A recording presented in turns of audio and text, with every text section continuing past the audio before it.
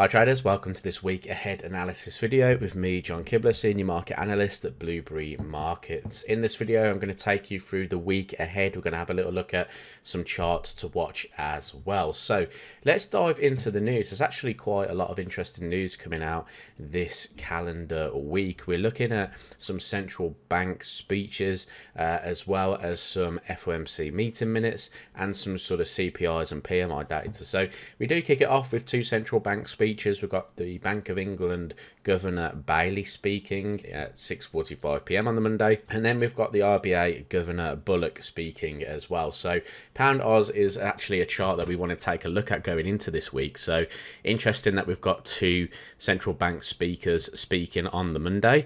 We then have the monetary policy meeting minutes out of Australia, followed by CPI in Canada. That's looking to come in a little bit above previous, up from the potential minus 0.1% to 0.2%. And then the US FOMC meeting minutes are going to be the big talking point going into this week. We also have unemployment claims out of the US, as well as the flash manufacturing PMI and services PMI.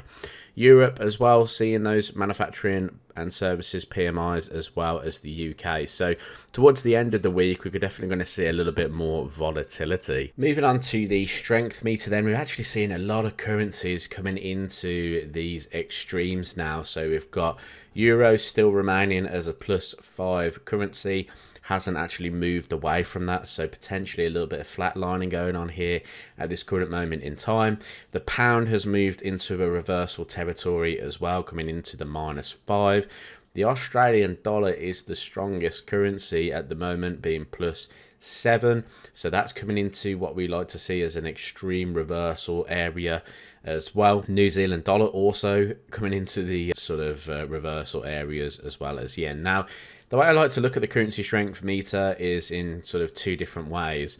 What this is actually telling us is the fact that this, let's say for euro, for instance, the euro is strong, okay? So the way I like to kind of look at the currency strength meter and kind of map my potential week out is I just look at what is strong and what is weak, but also what it's also telling me is that it's at an extreme level of strength, and that the point is when something's at an extreme level of strength, we're either going to see one or two things at that point. We're either going to see that currency reverse its strength and we're going to see a little bit of weakness coming in, or it's going to continue. So at the moment, I'm seeing this as euro is a strong currency, but it has a potential to reverse.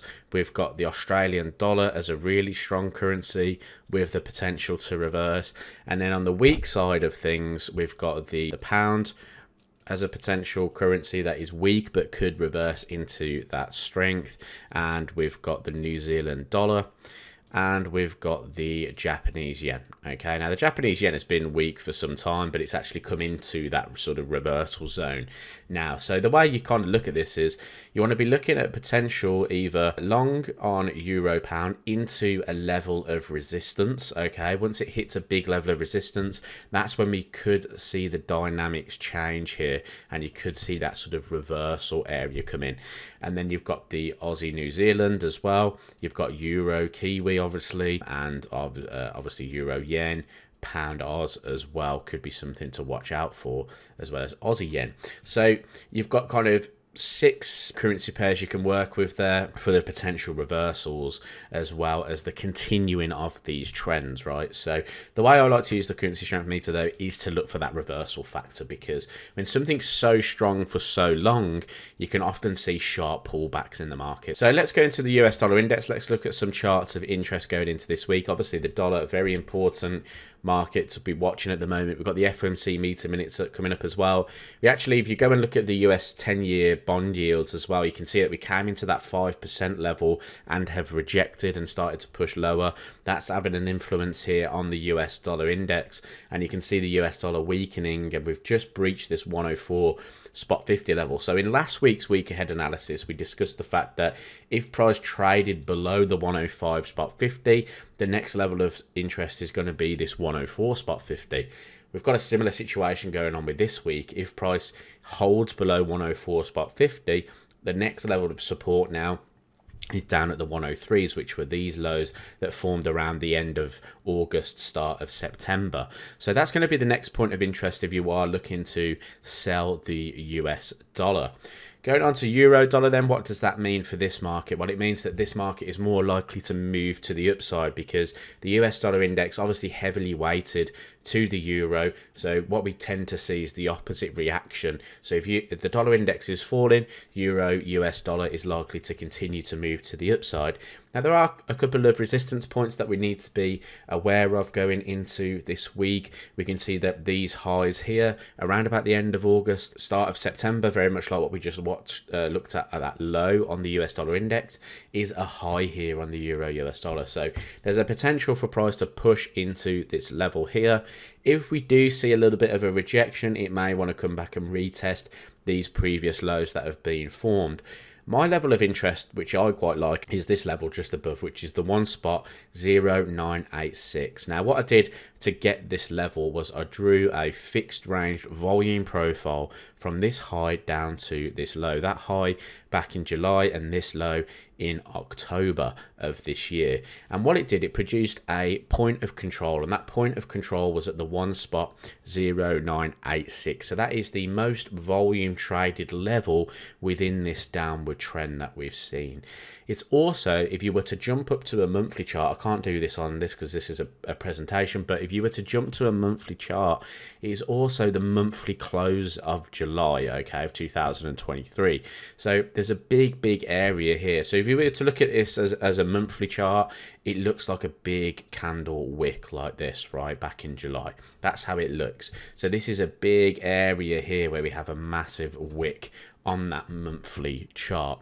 So what I'm looking for essentially is, if we overshoot this high, this actually could be a very big level of interest for traders in a very short sort of in that kind of time period. We could see a move into that and a rejection back down, as sellers may see this as an interesting place to get back involved in the market.